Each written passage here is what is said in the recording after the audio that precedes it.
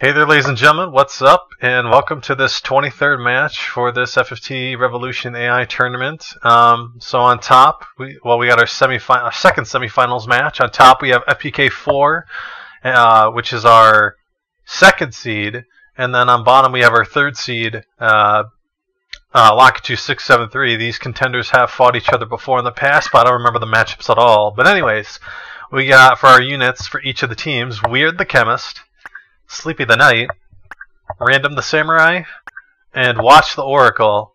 Now for Lakitu673, his units comprise of Rose the Knight, Daisy the Ninja, Iris the Wizard, and Lily the Dancer. So I do remember a couple of things after taking a look at them. She's going to spam Golem, which will bait the AI into doing physical attacks. So we'll see how that goes. And then while she's sitting back, hopefully she'll go for Nemo Stance, get a myriad of status procs, or just, like frogs in general on these units. I noticed that when I was going through the teams, this unit having maintenance and this unit having concentrate, she will not be able to get hit by the sword skills at all, except Dark Sword. Kaiser play, I remember, I think it's strengthened Earth, Wind, and Water, so it does not strengthen Fire, Lightning, and Ice, like it did the original. And with all these, they're not going to get boosted by that. But nevertheless, she's got very good amount of MA, so she'll be able to hit pretty hard against these units. I remember this, the Chameleon Rope granting two speed, so little error on my end right there. But yeah, and he's got Short Charge Holy, and I think he can one-shot. But nevertheless, not sure who to give this to. I think it's going to come down to whether this person can get the statuses off, and if this knight right here can get a bunch of breaks off. So we'll see.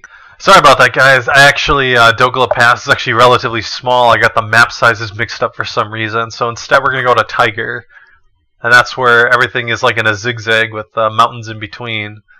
It's I'm kind of recollecting my thoughts in the sense that I've described these maps the exact same ways that I'm doing it right now. Like I've given the exact same description for some of these maps. I know that much. And wow. That's pretty fucking powerful. Wow, a little ridiculous right there, but it looks like a raise to bring her back up, so that's all good. Tilt that camera, there we go. And that's probably a holy. No, actually, because she's got black magic, that's gonna be a flare. That Chemist is gonna be fucking dead very shortly from now. And he might go for some breaks. Yeah, very smart. And the poison will not wear off upon death, so that's interesting. And whoa, the tiles got a little bit buggy. Yep, so alright, speed loss. Alright, that's at least gonna hit the more prevalent unit, that dancer, or I should say the samurai in particular, just because, his haste is not going to be as effective now. He's running around with short charge holies, so that says something. I didn't get a perfect look at it, but I'm not sure. I don't remember what the break was for that Chemist. Whether it was armor, it looks like it because he's got lower HP. So yeah, I think that's just a little text bug that I have to add into FF Tactics, which will give me all that stuff. And ooh, a little bit too bad. 72%. Another flare looks like. I don't know if that wizard's gonna get it off. Yeah, 2 spells charged. Yep. So yeah, that shit's not gonna happen. And wow, I don't know. I guess that was just a little bit of an insurance policy. I don't know. I guess it makes sense that the samurai went for a holy, despite the fact that that oracle went for that attack. I always say that just because of the fact that there's a chance that Petrify proc might have even missed. So now these guys are going to spam their melee attacks constantly. And ooh, silence! Perfect timing right on that samurai. Yeah, that was really good right there. That was sweet. And nice try with those 60% chances. It's not going to happen realistically. Probably some, looks like a Chirajira Den. Yep. So that'll do some good damage. It's one way to work around Golem. So, yep. And even though it was 135, that the remainder of that the regen from that Knight is going to heal up the rest of the damage that Samurai got inflicted. Maybe not that, though. That's not too good. Raise, she's kind of running low on MP. She has move HP up, not move MP up. So once she runs out of MP, it's not going to be good. And Protect and Shell on everybody. Good job. Ooh, 8%. Nice. I'm not sure what that broke, but something good for sure. And ooh, nobody died there. That's a little bit too bad. Probably the Protect and Shell saved everybody's ass, so... Well. Alright, so I'm not sure if this Petrify will go off. Pretty high odds, 82%. If so, the... Oh, damn, she just got taken out barely. That's a little bit too bad. Let's see. No kill shot, a little bit too bad. Alright, so if the Knight has Asuna, then she'll be able to bring that ninja back, but I don't know. Spam melee attacks, which is fine. And wow, there's still... Yeah, alright, so his weapon was broken, so that evasion off that Samurai is going down the toilet now. Alright, and they're just being baited into attacking her, which is interesting. It's going to give her a little bit of leverage to be able to come back from this, the female Knight in particular. We'll see, though. And the Golem's just kind of getting refreshed constantly. Yep. Wow, everybody's targeting her. Keep in mind, she's got slow. And Dark Sword, good job, refilling her MP. Always helps. Silence, Confusion, alright, cool. This, the Nameless stances might be able to turn it around despite it being a current 2-on-4 right now. We'll see. Not a potion triggering, yeah, this is not looking too good. And the Golem off of Fpkfor Zen is kind of being rid of. However, you can easily work around that with things like Life Drain and Samurai skills. And ooh, now the Nameless stance is kicking into play. It's not good at all. Yep. Confused unit's poisoned, the unit's asleep. And ooh, it looks like the Golem wore off, but I don't think that's going to matter all that much. And wow, crit shot for 344 on a sleeping unit. Very lucky. Wow. So this is quite interesting so far. A little bit of a 3-on-4 going on, and not a whole lot of damage being dealt basically to that that Knight. The fact that she's got Dark Sword means that she's going to be able to just replenish her MP kind of infinitely, essentially. And eventually she'll be able to go for breaks too. That's the most important thing. She'll be going for breaks inevitably. So, and wow, really nice use of Fairy right there, resurrecting that unit at the very last second. So, only regen, unfortunately. So, not that good. I'm not sure what she's going for. It looks like a Fire 4 or something. However, that might get cancelled out with the spell. Yep. I don't know if that's gonna kill. Yep, it does. Alright. So it's still kind of tough to call because that Dancer is just roaming free and kind of messing up shit. So, yeah, I think Lakitu's kind of coming back from this right now because of that Dancer. Just kind of disrupting the flow and the consistency that Fpkfor had, I guess you could say. So, these constant status effects are just messing everything up, frankly. And now that the unit's weapon is broken, his armor's broken, and now he's stopped, yeah, this is not looking good for Fpkfor at all. So, a little bit too bad. And now that's 2 points of speed that I've been keeping track of that Samurai has lost. Now he's back to his normal 8-speed self. I think this is going to be going to Lakitu right now. All because of that Dancer, but do keep in mind, this is on a large map, so it does benefit him quite a bit, actually. In Haste, unfortunately, not getting rid of the poison. 200 damage, alright. Eventually that Knight for Fpkfor is gonna expose her back, and when that happens, Lakitu's Knight is going to be able to capitalize on that and eventually break her equipment. Inevitably, despite all the evasion, inevitably she's going to get her equipment broken. And if she gets like her weapon broken, that is not going to be a good sign whatsoever. So, and unfortunately, Night Sword missed, but she does have Dark Sword. She can go for that. If I recall, I believe I made Night Sword unavailable. That way, anybody who decided to use sword skills would have a way of replenishing their MP. And wow, a double hit! That's really good use of Reflect right there. I like that. I like that a lot. If that guard would have hit, I think that knight would have been killed off right there. So, yep, massive amounts of evasion, but eventually something is going to trigger. And she's got poison, so the residual damage is going to come into play for sure. Yep, and this round looks like it's going to Lakitu. Lakitu 673 for sure. So, yep.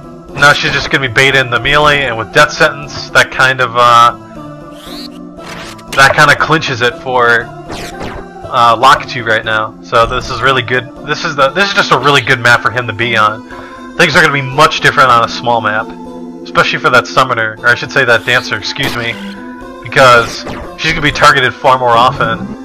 And she'll probably be using like Fairy and such to resurrect them far more frequently than the other way around, of being able to just kind of sit around and do nothing. Pointless chakra.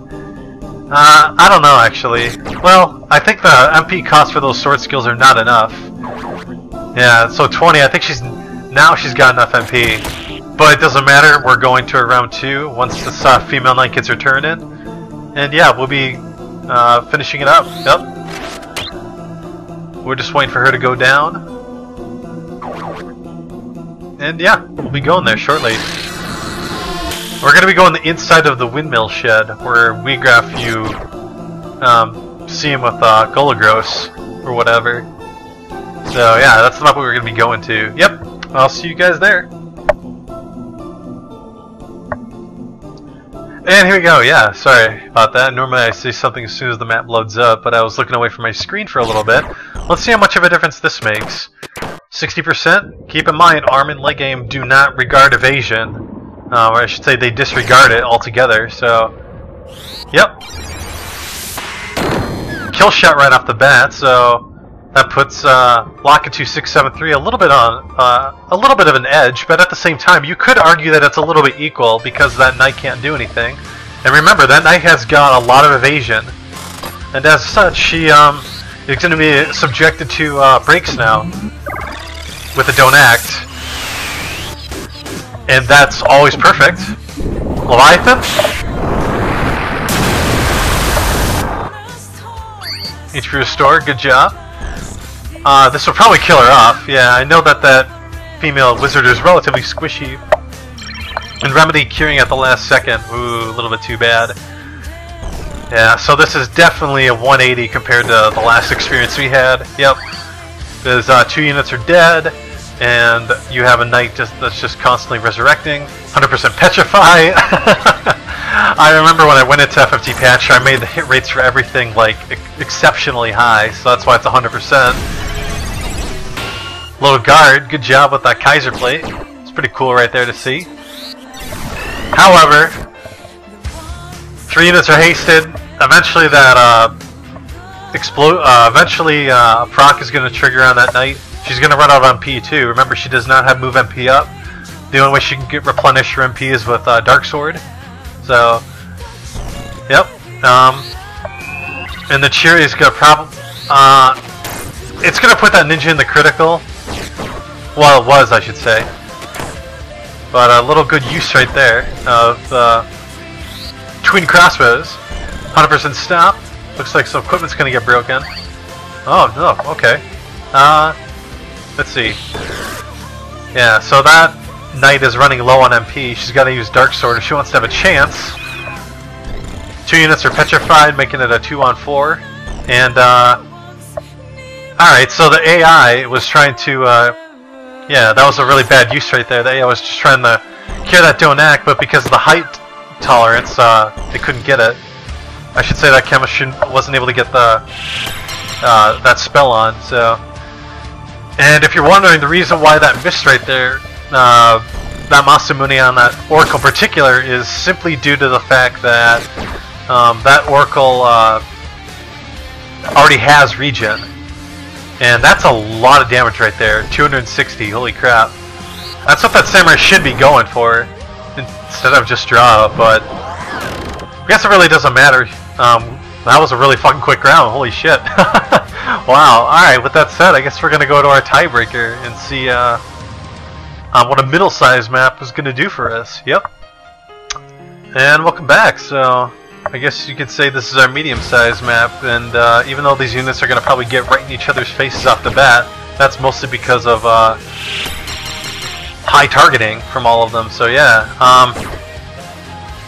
the thing too is that Dancer's going to at least be able to stay back and try to do something right off the bat. Now, if Fpkfor gets a little bit unlucky, he might, if Fpkfor gets unlucky, he might get put in the sandbag mode right away, and as a result that Dancer won't really be able to do her thing. But we'll see. Alright, so it's pretty good right there. And the float, pretty good job right there, and wow, that hit for a truckload, but it does make sense with the holy explosion. I thought she would have went for Nameless Stance. Oh well. So each of them are 1 for 1. However, I think that